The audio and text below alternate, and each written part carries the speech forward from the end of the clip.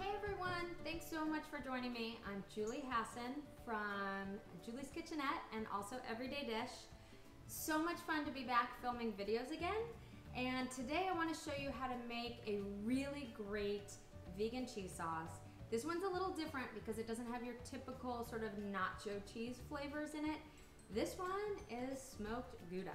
Yes, seriously, so good. You could toss it with cooked macaroni for like a twist on mac and cheese, tofu scrambles, really anywhere, tacos, anywhere you want like kind of like a smoky, rich kind of flavor to it, this is your sauce. So let me show you how to make it. Super simple because today we're making it entirely in the blender.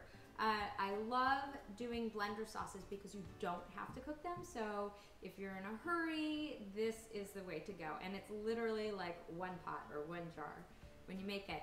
So the secret is using something called instant clear gel. And there is a regular clear gel and an instant, but you want the instant. And it's non-GMO, it's just basically an instant cornstarch. And so it does all the thickening in the jar. There's also a product by a company called Cornabees, and I believe it used to be called Ultra Gel, and I think they just changed the name on it. But this will also work the same way, so it thickens it instantly in your blender. There might be a small difference in amount you need, but don't worry about it. The great thing about this is that you just add, you know, if you need it a little thicker, you add a tiny bit more through the top. If you need it a little thinner, you add a bit more liquid. So it's really, really, really foolproof. And also, the reason we're going to be adding it through the top of the blender is because if you just kind of dump it all in at once, it just sort of quickly forms into this mass, which you don't want. You want it nicely blended throughout the sauce. So let me show you what I'm doing.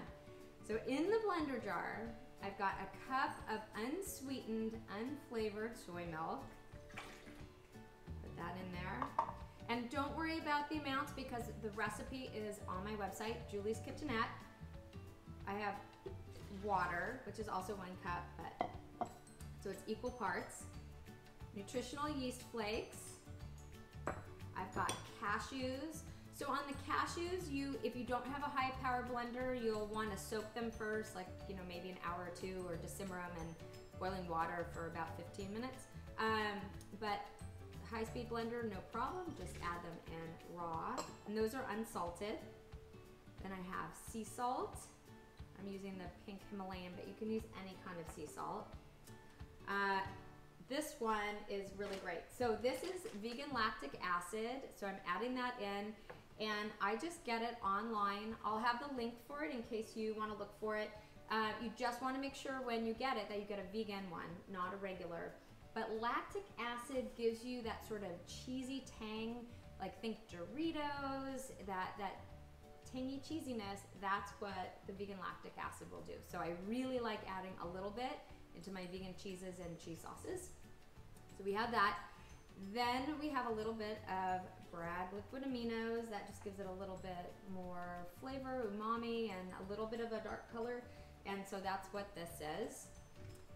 And then liquid smoke. So couldn't be simpler. You just dump everything in your blender. We're gonna blend it until it's smooth, and then through the top we will add the thickener. So let's go ahead and blend it.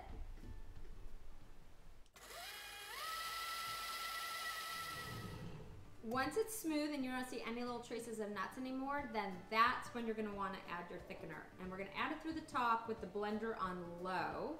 So let's go ahead and do that. I can get my lid off.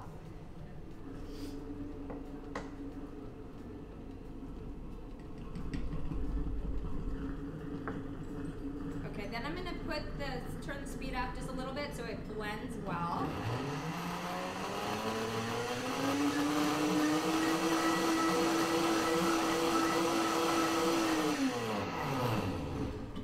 And then, so what happens with this instant thickener is it takes about 10 minutes, I believe, to fully hydrate. So I just let it kind of sit in my blender jar for about 5 or 10 minutes. And then as soon as I go to use it, I'll take a look, and then usually it could use like another blend. So I'll just blend it on high for another few seconds until it's smoothed out. And that is your cheese sauce. I mean, could not be simpler. Here I have a jar, and you can see this is just a lovely silky texture and consistency.